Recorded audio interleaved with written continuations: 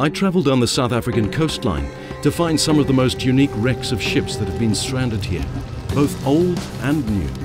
It's a journey of discovery, a journey of compassion for those sailors who have paid the ultimate price. I'm Ashley Dowds, and this is my Africa, my home.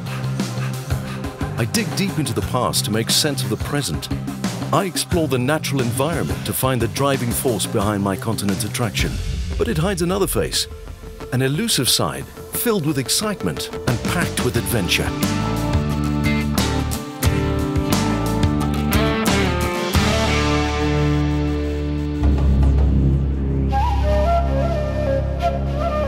Driven by the urge to explore and discover, Knysna, a small coastal town, attracts me like a moth to a candle flame. This is where the Paquita rests. So I'm back here to dive with a favorite dive buddy, who's taking me to a favorite old haunt called the Paquita. Yes. Now this whole area was inhabited by the Europeans in about the 1700s. And this boat was sunk in about, what was it, 1903. 1903. Yes. Okay. Classic story about the Paquita. She sank in 1903. She's got quite a nice legend around her. Apparently she was the first insurance claim that was denied in South Africa. And there lies the rub. Yeah, she came through that rough heads. Yep. And then here in the quiet, still area, she sank. There was nobody on board, nobody died. All the crew were apparently paid off and they were going, something's not right here. Okay. So she's very famous. Apparently when you study insurance or whatever, you'll pick up her story. Yeah. There's a beautiful map of the Paquita. It tells you basically how it's lying. The maximum depth of the channel is 16 meters. The shallow water in which the Paquita rests is deceiving, with powerful tidal currents that rush in and out of the estuary, posing a dire threat to unprepared divers. You see now we're in a bit of a lull. Plan your dive and dive your plan, as they say. I can see the current moving over there. Yes, yeah, you can see it nice and strong because now it's basically, it was low tide and it's just turned and all that beautiful crystal clean water is coming in from the deep sea. The Paquita basically lies, as you saw in that map, here's that lighthouse, and it lies, it's basically its stern section is, it's all broken, but its stern section is from about that area and it stretches to the bow. The bow is very shallow. The bow is almost 3 meters. Just around the corner from the Paquita's final resting place, a protected beach allows for easy access, followed by a short 50-meter swim to get to the wreck. As we float weightlessly along the ocean's floor, she appears out of nowhere, her outlines now softened by corals that have covered her steel body over the past century. And yet she's retained her majestic aura.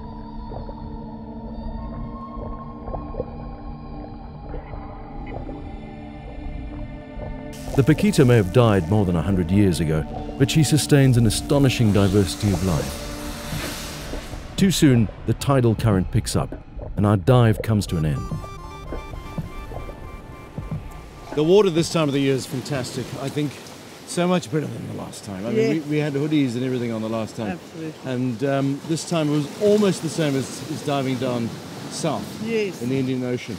And unfortunately, we had less visibility than we were hoping for. Absolutely. We were hoping for about 8 meters, we got about 3 meters. More than 3,000 ships share the fate of the Paquita, and over the past 500 years, the South African Western Cape weather has earned a reputation for being a merciless destroyer of ocean-going vessels. Exploration started in 1487, when Bartholomew Diaz is hit hard by storms off the Namibian coast. His flotilla of small ships is tossed around like corks on the turbulent sea, but safety is around the corner. They survive, and Diaz and his crew plant a padrao, or cross, to thank God for the mercy that was bestowed on them, of which a replica to this day still casts its shadow over Luderitz Bay.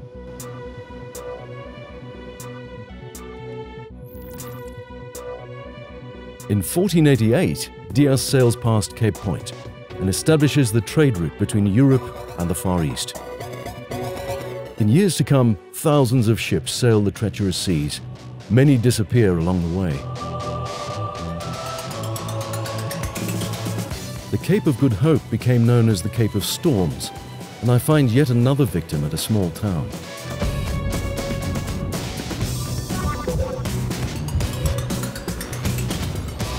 You see, here's another tragedy. Apparently this happened yesterday. These guys were coming in and possibly the wind changed. Their anchor started dragging and they've lost this beautiful yacht. So it's even happening now. If you look at a map of shipwrecks, you'll see that every 1.3 kilometers has a wreck. So it's happening constantly. And people are battling with this Cape of Storms. I find it sad to see such a majestic vessel maimed and wounded beyond repair. In time, she'll disappear into obscurity. But 20 kilometers from here, many of the wrecked ships of the southern tip of Africa are kept alive in the minds and hearts of people. You know, when you think about 3,000 ships being wrecked on this coastline, a critical coastline it was, because it was a prime route for trade to the east. It really rumbles the bones of story for an adventurous spirit. And you can hear the ghosts whispering their words right here, 40 k's from the southern tip of Africa, Agulhas. This is the Bredasdorp Shipwreck Museum.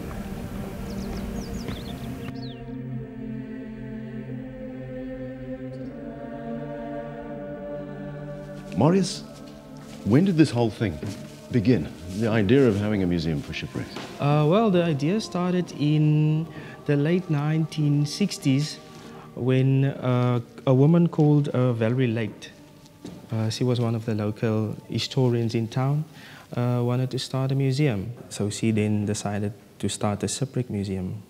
That's why we have the shipwreck museum here today for almost about 40 years now. I relive my childhood dreams of becoming a sailor with a sword strapped to my waist as I get lost in the stories of men and their ship's cargoes.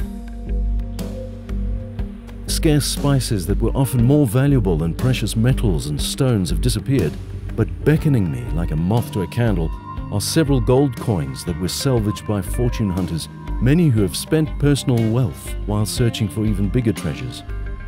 This is very interesting for me because it was all about navigation. One of the reasons why they got shipwrecked was because longitude wasn't quite determined yet.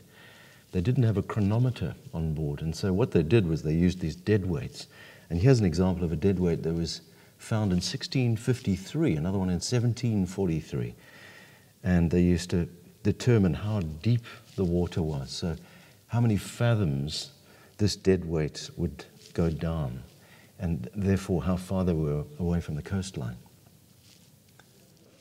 So you guys have 2 or 3 big exhibitions here in the museum? Yeah, we do have like one of the main attractions in this part of the museum. One of them is the Nico bar that went down in 1783. Reason for this one being famous is because of the Swedish plate money, right, which was on board. One face on the photograph of the salvage team appears quite familiar. Maybe a bit younger, but unmistakably a person I've met before. It was Louis Groenewold and Jimmy Herbert who recovered a shipload full of old copper coins from the wreck of the Nicobar, along with Wilfred Schivel. So, I've spoken to Wilfred Schivel, who's agreed to meet me now to tell me the adventurous story of finding the Nicobar. Wilfred, we were at the Shipwreck Museum, and I saw a picture of you right next to the Nicobar feature. I was looking... Yeah, well, I was going to say, I didn't recognize you. Yes, I was looking a little bit different then. Because you had hair. Yeah, yes. Tell me a little bit about that experience. How did you come across the wreck? A friend and myself were spearfishing off Quinn Point. We started off in a deeper water and then we went shallow into the kelp.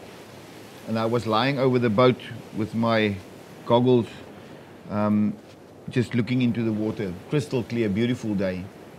And I noticed a piece of steel. And I quickly dived down and I looked at it and we thought it was the keel strip of a normal little boat. Well, it wasn't a normal little boat. Wilfred and his friends found the Nicobar that sunk on the 11th of June 1783. The 3 guys salvaged these magnificent copper plate money coins from the wreck.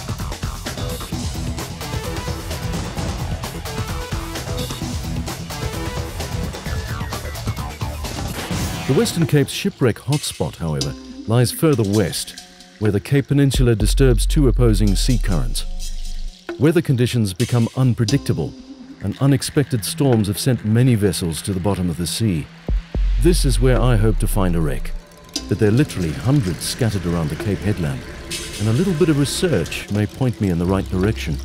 While I'm in the area, I thought I'd visit the Hout Bay Museum, which documents some of the early history, the early peoples, the natural history, and something I'm particularly interested in, the SS Maori.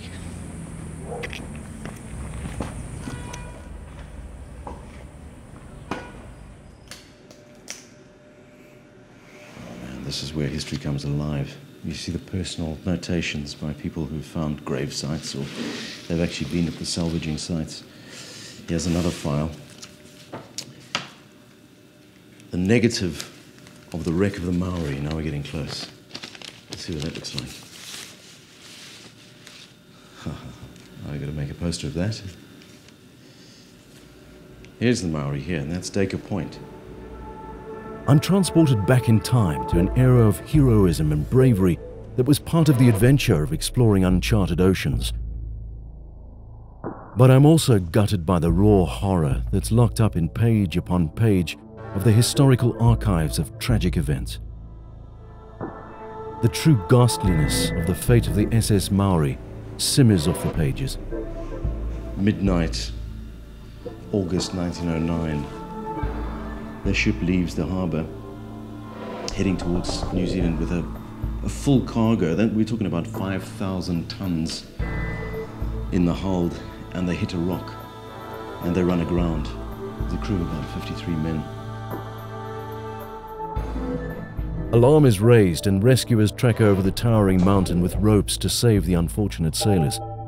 They manage to get a lifeline to the ship. Yeah, you can see the rope. But it kind of got stuck in the rocks, and that was one of the tragedies. You see there's a picture here somewhere.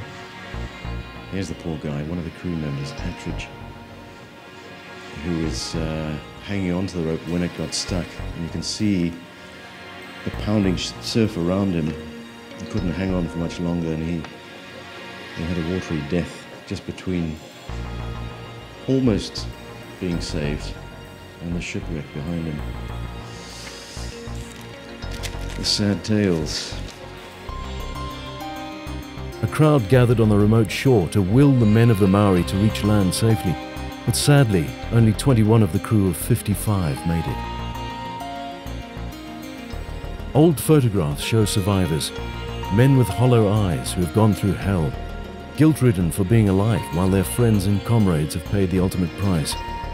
How does one ever process such a horrible experience? While wandering through the museum, I'm split between the lure of the rich history that's treasured here, while my mind is feverishly trying to find a way to get to the final resting place of the Maori. Many share her fate. I think wreck fever has hit me. I think I'm hooked. This is the story of able seaman Just Nuisance, who was part of the South African Navy in 1939. It's going to take me on a bit of a dogleg, can you say? My story of shipwrecks. After his enlistment as a seaman, Just Nuisance went from strength to strength. He enjoyed all the benefits of his fellow sailors, including a free pass to travel by train, something he loved to do. The story of Just Nuisance probably subconsciously led me to this restaurant. I'm glad I did, because it serves a mean fish and chips. But it also makes me think of another salty old sea dog I met a couple of months ago. Tony Lindeque is an early generation dive instructor and dive master with an impeccable reputation. And I'm glad that I've picked him as my mentor and initiator to the quirks of the cold Atlantic Ocean. In fact, we shared a few excellent experiences underwater. Tony also suggested that I explore a shipwreck only a few meters from the shore, the Clan Stewart. We only know that the ship was coming around this coastline to transport coal, and it couldn't get good purchase with its anchor. And so it sunk off here. They tried to bring it back to the surface after about 4 months, unsuccessfully, and there it stands. November 1914 it sank, and divers are still going down to have a look. But it is wishful thinking to dive in these conditions. The wind is pumping and churns up sediment that drops visibility to less than a meter. Small boats won't leave the harbour, and even though the Clan Stewart is an easy swim from the beach, a shore entry is out of the question, as several great white sharks are doing the rounds in False Bay.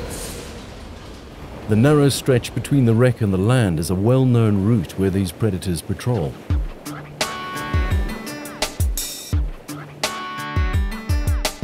So it's off to Tony to get some first-hand information about how to find a wreck that would satisfy my sense of adventure. You go to the Atlantic. So Tony has a treasure chest full of maps. So, Tony, are these maps all the same? No, well, yes, essentially they're all the same area, they're just different scales. So this one, for example, covers the entire bay. This one covers the entire bay plus the Atlantic seaboard. So it depends on what you want to see. Another map with some very prominent markings catches my attention. So these are the wrecks that you are concerned with in particular? Yes, these are the wrecks that we dive the most. Yeah. Well, the ones that are more popular as such. There are a lot of wrecks we can't dive. As recreational divers, you say? As recreational divers. Some of them due to depth, and some of them, for example, those on the shore around Robben Island, there's a 1 nautical mile exclusion, so you can't dive them. I get the feeling that Tony knows much more about treasures buried under tens of meters of water than what he wants to admit. Is the salty sea dog hiding something from me? If I find something, I'm not going to tell you about it. Why not? I want to dive it first. But you will, because I'm going to be on your boat. So. No, but if we went diving and found a galleon out there full of gold coins, I mean, we might be foolish enough to say we found a galleon in False Bay, but we probably wouldn't. We'd say we found it near Table Mountain, just to make people go and look somewhere completely different. It's in the nature of the game, you know. But there's one ship that keeps on popping up in my mind, and I cannot wait to steer the conversation into the direction of this vessel. Tony, you say there's a possibility of diving on the SS Maori. Why is this particularly convenient as a shipwreck? Well, it's a nice wreck because it is in a sheltered bay from a southeast wind. It is also in an area where it goes from 6 meters to 22, 23 meters. So novice divers who want to do their first wreck dive can start on a shipwreck in 6 or 8 meters of water. Hout Bay is fairly well protected against the swinging moods of the Atlantic Ocean, and this has become one of the most popular small craft harbours on the Cape Peninsula. It is also conveniently close to Duiker Point, where the SS Maori sunk.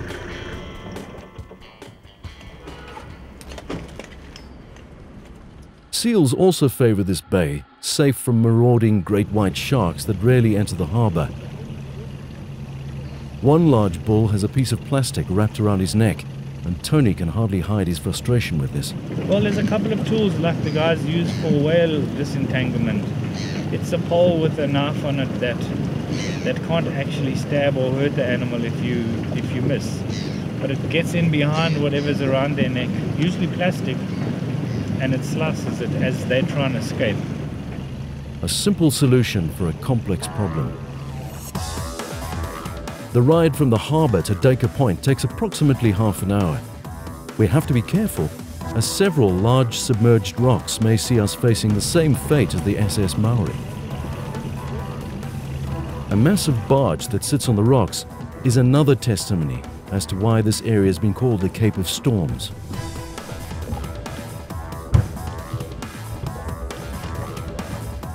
Okay, so remember, dive time, 50 minutes. Right. Low in air, 50 bar. Okay. You tell your buddy you're coming to the surface. When you get to the surface, hand up and look for the boat. And there's always something new to see on the way down. Cool. Remember, go down nice and slowly, equalize all the way to the bottom, stay with your buddy. We're extremely fortunate to have found a window during which we can dive on the Maori. All good? All good. 1, 2, 3, go! Shoals of fish greet us on the way down, while kelp forests sway eerily in the water. After 115 years, algae has softened the outlines of the ship, and if we didn't know that she was there, we would have swum right over her without even being aware of her presence. The first clear indication that this is a man-made structure is a needle-sharp pinnacle that must have been a support of some kind. But then Mark, my dive buddy, leads me to the cargo that lies scattered over the old deck. Her load of steel pipes is still clearly discernible.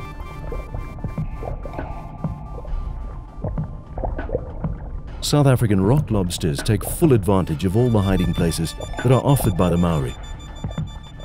At the surface, Tony cannot let his guard down for a minute, where even the mild swell will crush the glass fiber hull effortlessly on the rocks.